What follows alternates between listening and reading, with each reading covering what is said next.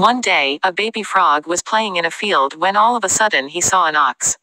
When the baby frog returned, he went to his father and said, "Daddy, I saw a terrible monster. He is as big as the mountain. He has horns on his head and he stands on 4 feet. The father frog answered, "My son, it's an ox who stays on the farm. I have never seen such a terrible monster before," said the baby frog.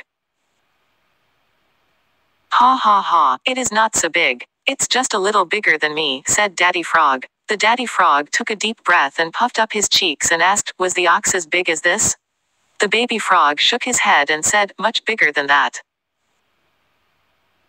The daddy frog breathed in air to blow up his belly and again asked, "Was he as big as this?" "No, no, much bigger." The father frog took in more air and not only his belly but also his whole body grew much bigger.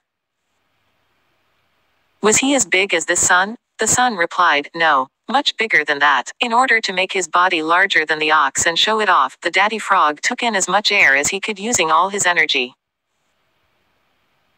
"Probably the ox was not as big," he stammered. Boo, bang, his belly burst before he could finish his statement. "Oh, my stomach, my poor stomach." The father frog started crying in pain. From this story we learn that we should not show off.